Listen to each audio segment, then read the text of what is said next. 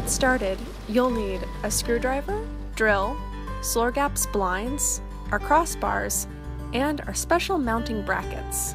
Next, slide the crossbars into alignment on either side of the SolarGaps blinds.